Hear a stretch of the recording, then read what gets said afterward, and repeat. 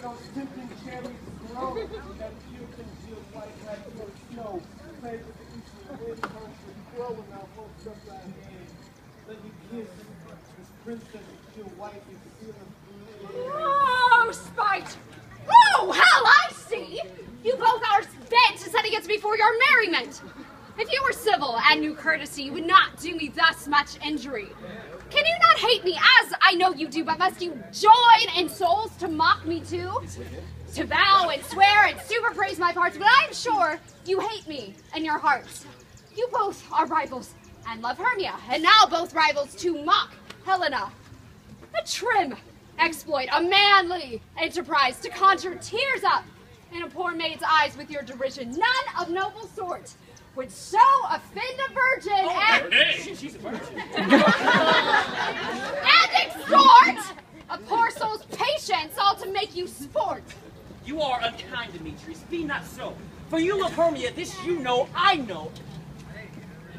With all goodwill and with all my heart, Hermia's love, I yield you up my part. Alexander, I will none. If e'er I loved her, all that love is gone. My heart to her but is guess why sojourn, and now to Helen is at home returned, there to remain. Helen, it is not so! Oh, look where thy love comes. Yonder is thy dear. Oh, my dear, I think it brought me to thy sound, but why unkindly didst thou leave me so? Why should he stay, whom love doth press to go? What love could press Lysander from my side? Lysander's love, that would not let him bide. Fair Helena, who more engilds the night than all your fiery oohs and ahs of light. Why seekest thou me? Cannot this make thee know the hate I bear thee made me leave thee so? You speak not as you think. It cannot be. Lo! She is one of this confederacy! Now I perceive they have conjoined all three to fashion this false sport in spite of me. Injurious Hermia, most ungrateful maid, have you conspired, have you with these contrived to bait me in this foul derision? Is all the counsel that we two have shared, the sisters' vows, the hours that we have spent when we have chid the hasty-footed time for parting us? Oh, is it all forgot? All school days friendship, childhood innocence. So, Hermia, we grow together like to a double cherry, seeming parted, but yet a union in partition. Two lovely berries molded on one stem, so with two seeming bodies, but yet one heart. And will you rent our ancient love asunder to join with men in scorning your friend? It is not friendly, 'tis not maidenly. Our sex, as well as I may chide you for it, though I alone do feel the injury. I am amazed at your passionate words. I scorn you not. It seems that you scorn me. Have you not said Lysander, as it scorned to follow me and praise my eyes and face?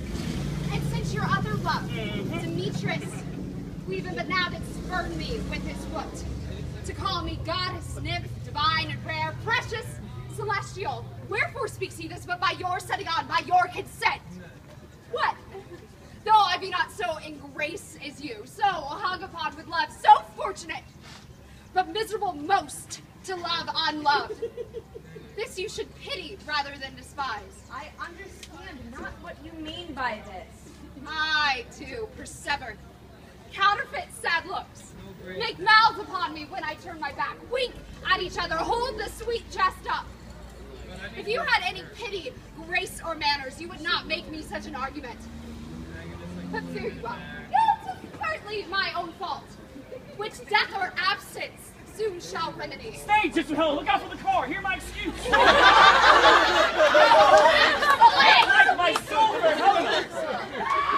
Helen, I love thee. By my life, I do. Well, I say I love thee more than he can do. If thou say so, withdraw and prove it too. Quick, come. Lysander, where to attend? Hang off, thou cat! Thou burr, vile thing! Hang loose, or I will shake thee from me like a serpent. Why are you grown so rude? What change is this sweet love? Thy love. Out! Tawny totter, out!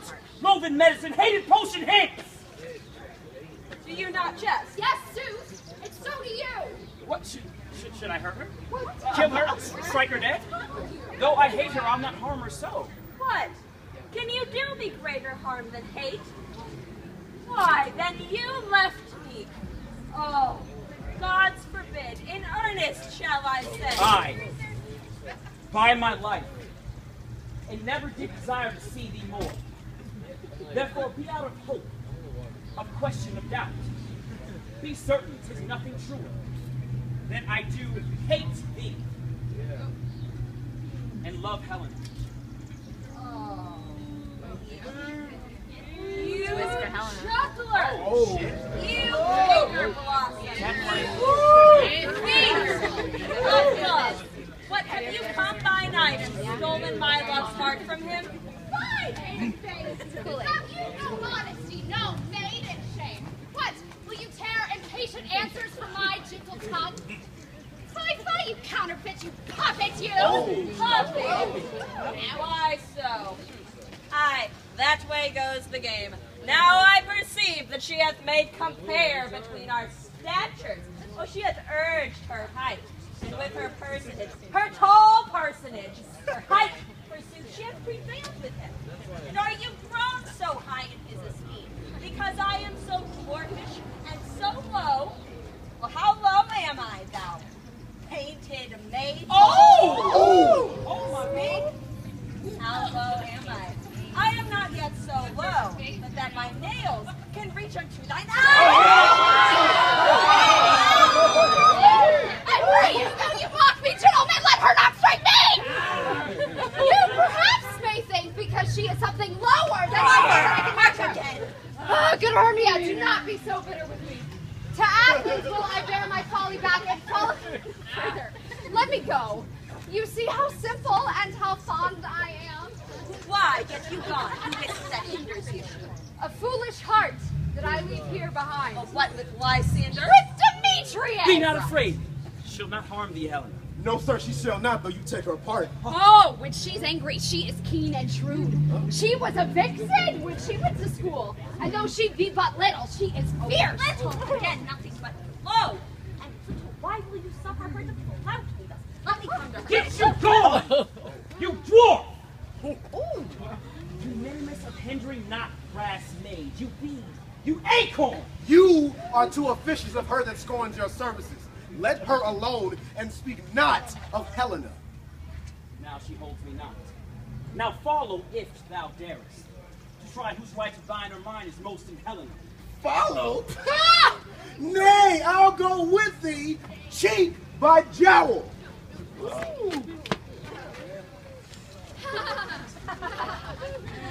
You, mistress, all this coil is long of you. I will not follow you. I no longer stay in your cursed company.